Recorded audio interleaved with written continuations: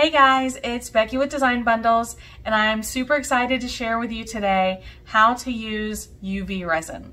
So UV resin can be a little intimidating, and it's also not super cheap as a startup because of course you need the resin and the lamp and the blanks and sometimes the glitter and the vinyl. So it just depends on where your starting point is, but we're gonna walk you through start to finish and show you how to work with UV resin to really take your projects to the next level. Okay, so here we are. I hope you guys don't mind. I went ahead and cut and weeded the decals. I made 2 acrylic blanks with their keychains. I have some copy paper to kind of help with the mess control and the glitter. Speaking of glitter, this is what I'm using today. It's a white iridescent type glitter, and then this is just a purple sample glitter that I received. Of course, we have transfer tape. Our tools are a scraper and a diamond tip reamer. This is the resin that I'm using. It's a UV resin, and I do have a UV lamp. And then for mixing and application, we have these little guys. These are, I believe they're makeup sample applicators, and we have some basic mixing cups. Okay, so let's go ahead and get started. I'm going to go ahead and apply these decals to the acrylics. Now this needs to come off. This is a protective layer. Also, in case you're wondering, my acrylics are 2.5 inches. These are 2.5 inch circles. You always want to leave the coating on there until you are ready. It just keeps them nice and clean. And I'm going to go ahead and put them on some copy paper. That way I don't have to handle them excessively and get my fingerprints all over them. There we go. Nice and pretty. Okay, now let's trim down our transfer tape. We just need small pieces. Now, you know, most transfer tape is reusable, so we should be able to use this piece for both acrylics. The first one I'm going to do is I want to pick up, now I used a pretty pattern on here. Yeah, let me show you what the pattern looks like.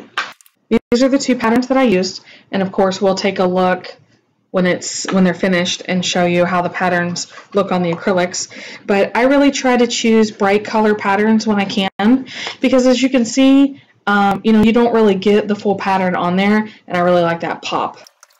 So I picked up the pattern first because the underside is going to be my white.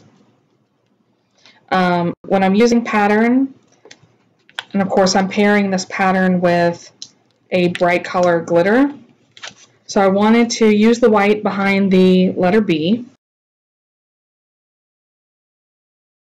Okay, so there we go. So let's just take an up close look. So I did not layer behind the circle, just the B. Pull the acrylic over and layer it as centered as I can. And having that circle helps with that, in my opinion. Now I'm trying only to touch the acrylic where I have to.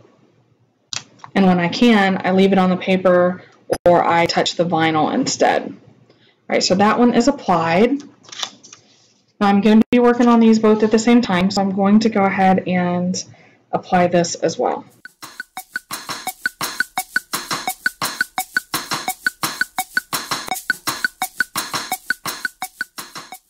Okay, so that task is done. Let's slide our tools out of the way for now. And we have 2 really awesome acrylics that are ready for some UV resin.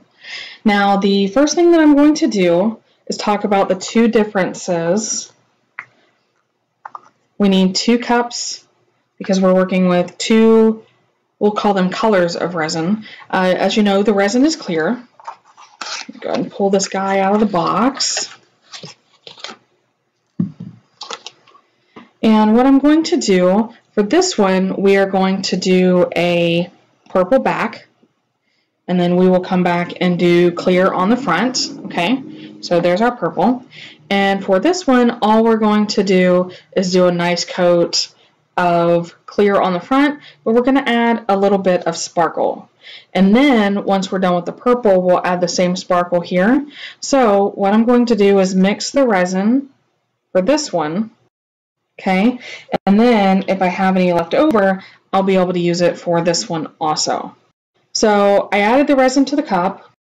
Add resin to this cup. Now you can use the resin sparingly. You can always add a second coat if you need to. I'm going to use 2 different tools for application. There we go. We do not want to cross-contaminate those. So on the purple, we'll start here first. I do want to try to keep the purple on the sheet. This purple, of course, is gorgeous. So I'm going to use my application tool and I'm going to scoop out that purple. Okay, now you do want a good ratio. You do not want to be able to see through your resin. Let me see what's going on here. Okay. You also don't want to waste that pretty glitter, so make sure you get it all mixed in. And we're talking about a very small amount. This is not a large amount of resin on here. So with my acrylic, I want to cover the entire back. So what I'm doing is I'm trying to get all of it out that I can, only because I know that I need a lot for the size of an acrylic. And a lot is relative. If you're used to working with either resin or doing the regular 2-part epoxy tumblers and that sort of thing, then this will seem like a small amount to you. So I want to bring this all the way to the edge, and that's why I like using the spatula type tools. I do not want to get it in my keychain hole if I can help it. It's kind of like icing a cake, because I don't want to scrape all the way down to the bottom. Okay, so if I'm having any problems getting all the way to the edge, that's where I really like to come back in with that silicone brush. So let's see what that looks like. It has a smaller tip, and I can just come all the way up, and I want to push it to the edge without it going over.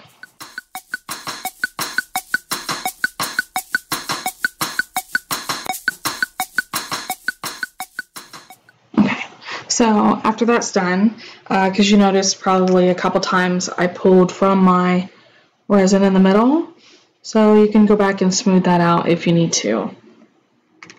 But for the most part, it should level back out, and you just want to make sure that you have a nice even coat all the way around. I probably worry more about the edges than I do about the middle. I'm not sure if that's necessary or not, but it's just my thing, I guess. And then I'm going to do the same thing over here. But instead of that big heaping scoop, I just want to add a little bit,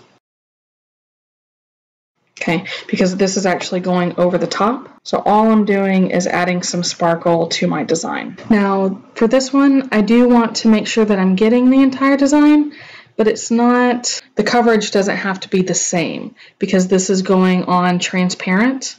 So it's not like I'm going to have some crazy gaping hole in my glitter coverage. Does that make sense? So I still want good coverage. I don't want it to be uneven, but I'm just saying I don't worry quite as much when I'm just doing a top coat like this. So what I do, once I have this taken care of, I usually try to catch the glare and the light and make sure that I have good coverage. And if I have any open spots, I can always add more resin. And you want to make sure that you're working on a level surface also. So far I have not come into any projects that I've been like, oh no, I use too much resin here. But especially the UV resin, it can be a little pricey. So that's the only reason that I try to conserve the UV resin when I can. Okay, so what I'm going to do is I can slide this guy over because my guy here can fit both of these. Let me get it open.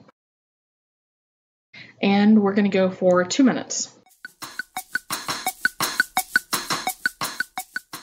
All right, so now that that's done, Let's remove this guy.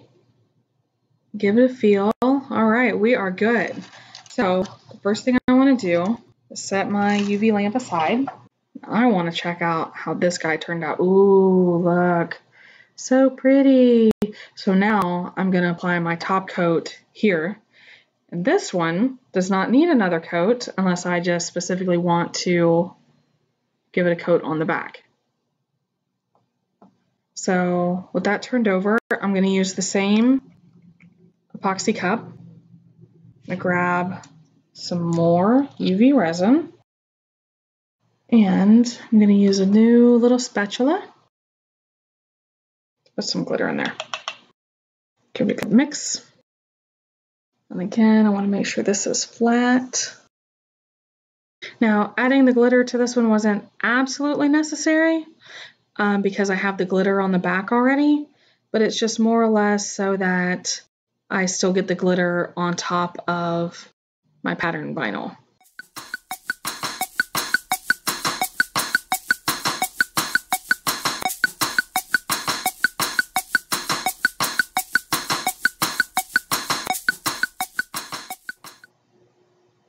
Okay, so this one is finished. So now we have two completely sealed sides. And it's a little thicker, so when possible, I only do the one side. But we have two really awesome projects here. So let's go ahead and add our hardware and our tassels, and we'll see what the finished project looks like. All right, so what do you guys think? We put on some hardware. Let's see if I can get up close for you. Can you see all the gorgeous glitter that's in that resin? So it dawned on me that we didn't talk about why we would want to do resin. Of course, it's awesome for adding the sparkle and the glitter, but technically you could do the same thing with vinyl, given the right type of vinyl to use, correct? But this also forms a protective barrier, okay, so that your vinyl is nice and sealed on there.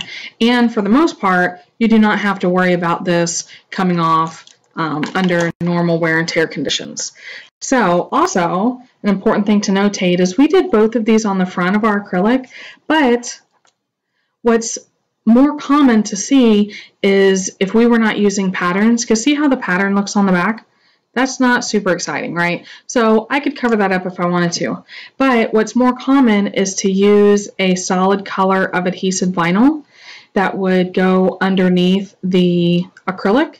So you would apply it to the back and then do your glitter and resin over it so that it would just show through. So just a few tips and tricks to keep in mind. Let's see if you can see those. There we go. All right, so overall, I am very, very happy with how these turned out. And hopefully you guys learned a thing or two about using UV resin with your projects. So, what do you think about UV resin? I mean, it's really not that intimidating once you get through it the first time. You know, it's a little stressful always trying a new craft, but hopefully we were able to impart some wisdom and get you more comfortable with jumping in on those projects. So if you have any questions or comments, make sure you leave them below. We always come back and follow up with you guys. And of course, make sure you subscribe to the channel because we have a ton of great videos planned for you right around the corner. So thanks for joining me today, guys. I really appreciate it, and we'll see you again next time.